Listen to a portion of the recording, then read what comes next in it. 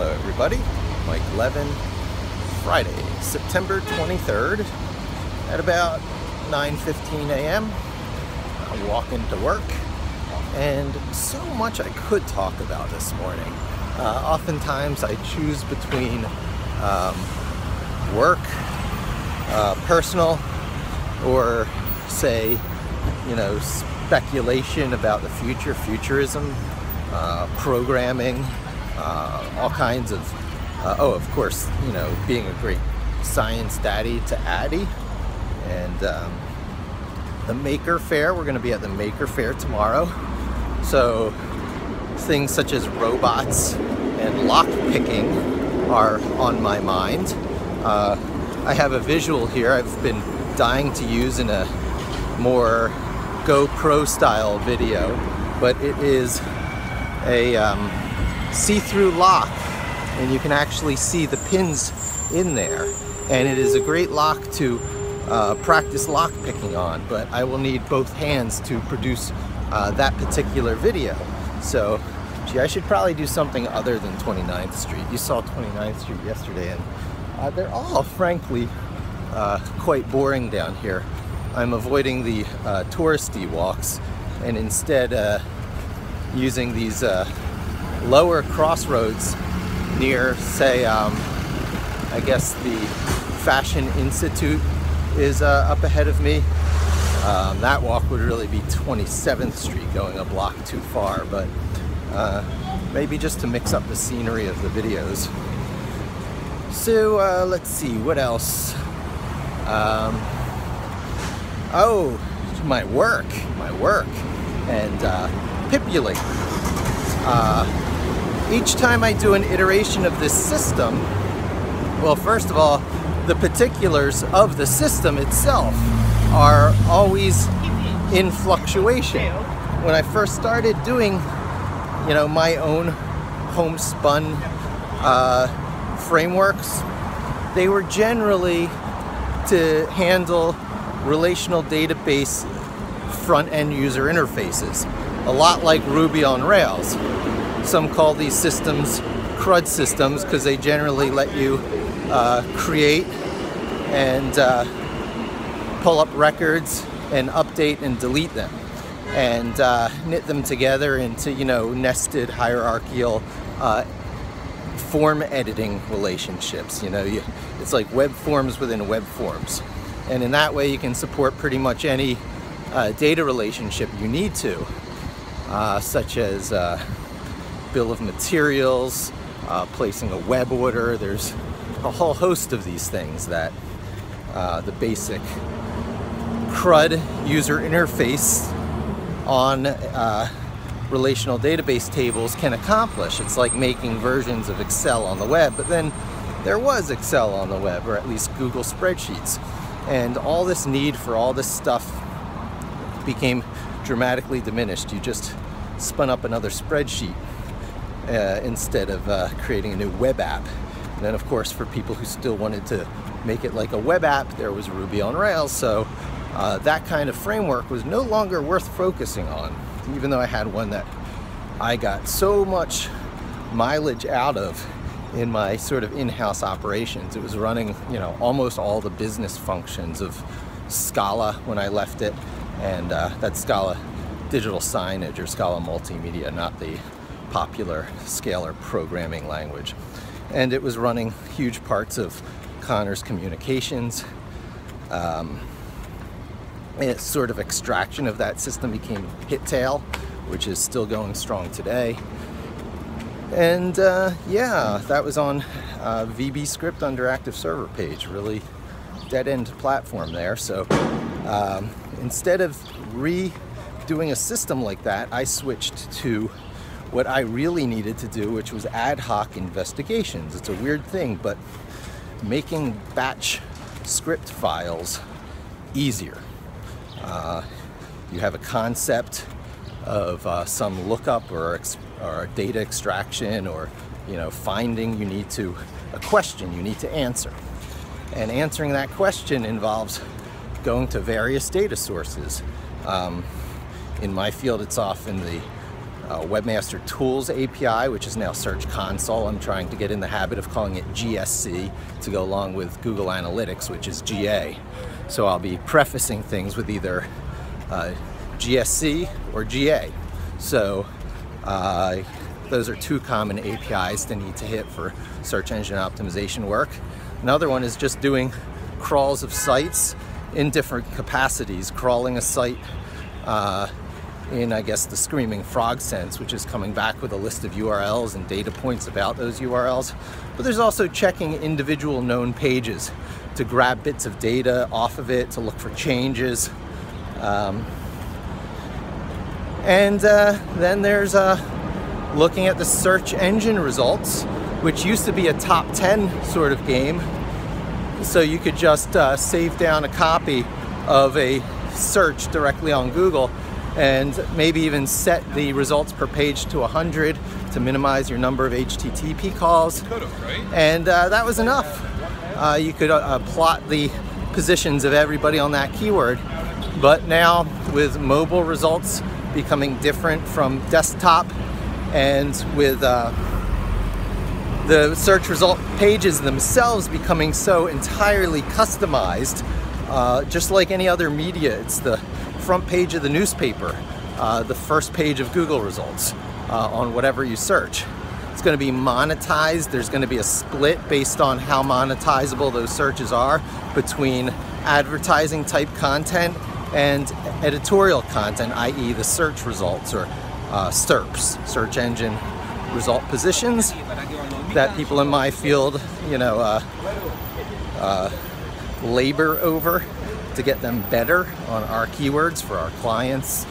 And so another data source we hit is essentially screen scraping of search results, which has a whole bunch of issues there because it gets customized based on where the search is performed from, so they're always customized for geolocation, and not a lot of getting around that unless you were to bounce off of other servers located around the world, either as the thing performing the Google search in the first place, or just as a proxy or kind of a traffic repeater, so your traffic looks like it's originating from where those remote computers are. There's all different approaches to that, but probably my new system should support that, making my traffic from my API calls or screen scraping tasks be able to originate from anywhere around the world and be able to mix it up, even just to get around quota limitations on how many Google searches you can do from any given IP before it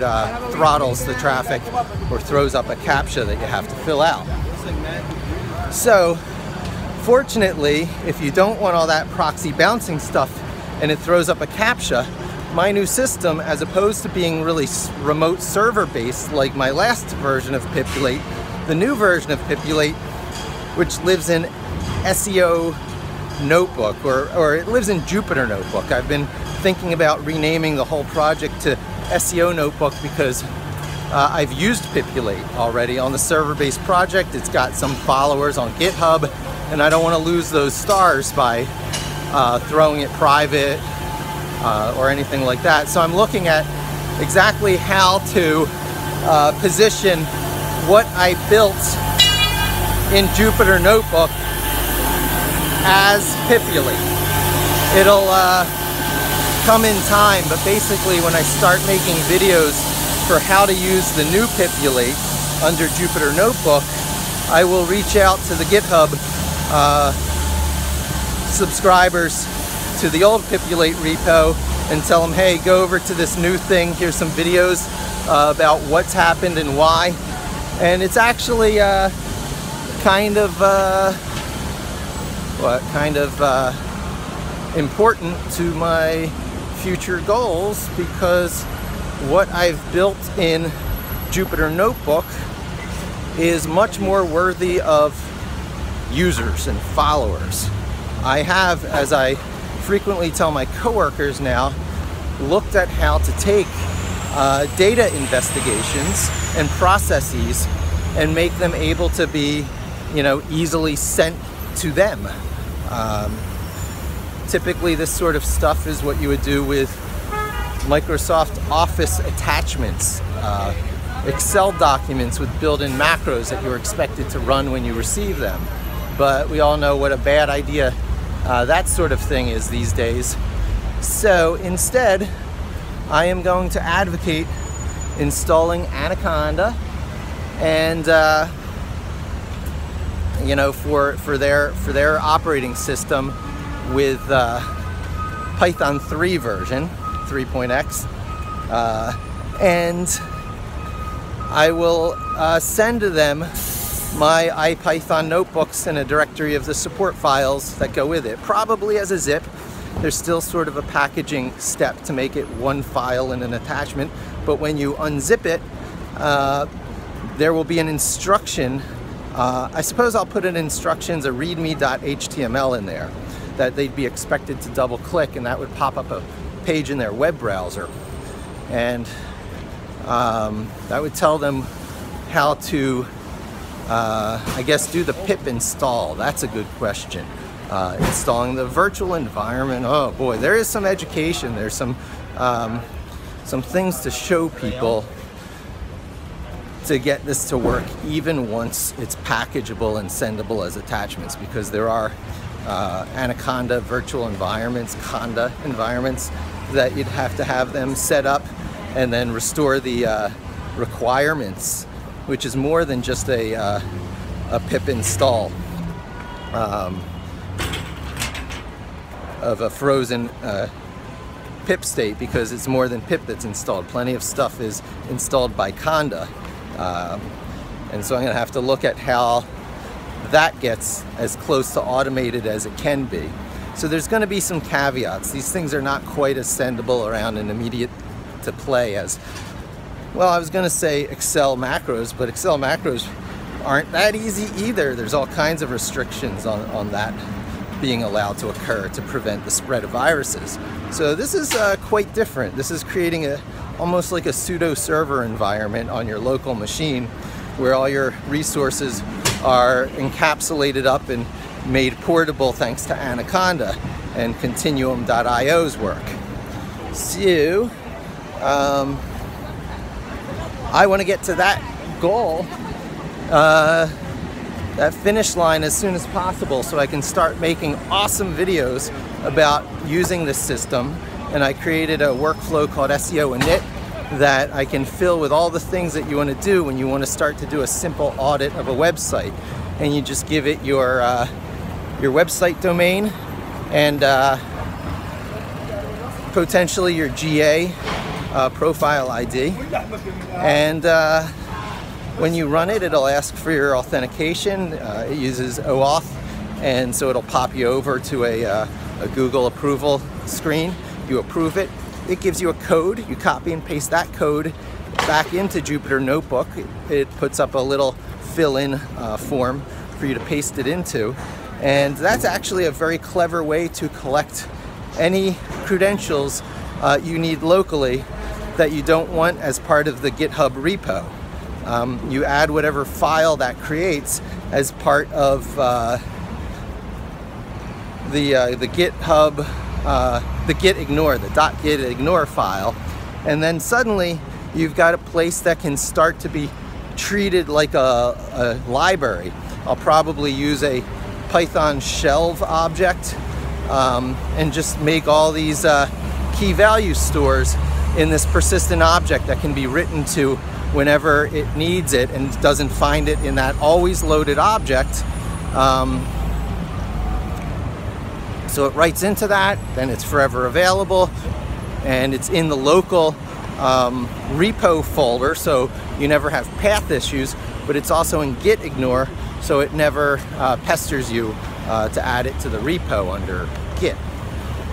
And let's see what else, because it's pickled, you don't have to worry about visually knowing its file format. It's just generic dictionary objects that follow the rules you have to follow to use the shelf API so that you can make your objects persistent on hard drive between sessions. Okay, so that's a part I need to build. I need to build the part that does the search engine result page processing, and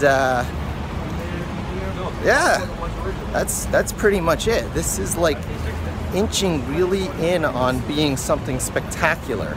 I would probably like to make myself able to capture thumbnail images of what the search result pages look like, because those result pages are so customized now, like any other media already is. It's a little taking people aback because they're used to this top 10, blue links world. That's what Google search results are, but not so much anymore. It's going the direction of the portals of yesteryear that Google itself completely displaced. So it's interesting seeing Google going more in that direction now. It's not portals as such, but it's ad hoc portals that are created as a result to your query. And that's just a small piece of what's changing.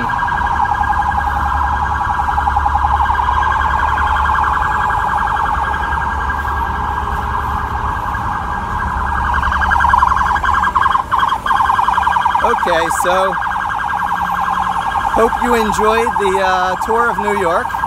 I'm almost at my building. I said I had a lot to talk about, and I guess I did talk about a lot. Emphasis on the work I'm going to be going to sit down and do. I'll choose which aspect of the system that's not yet built out that I want to build out, and then build it out as tiny as I can so that it's the least amount of code to maintain, the most highly readable, and essentially, what am I doing?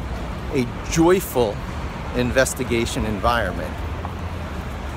I'll try and stay away from framework. Framework is beaten to death. I'm making just a Python module that makes, I'm making a Python module for Jupyter Notebook that makes conducting investigations, mostly for SEO, but almost anything having to do with online data, a pleasure. Thanks for joining me. Hope to see you again soon, and don't forget to subscribe.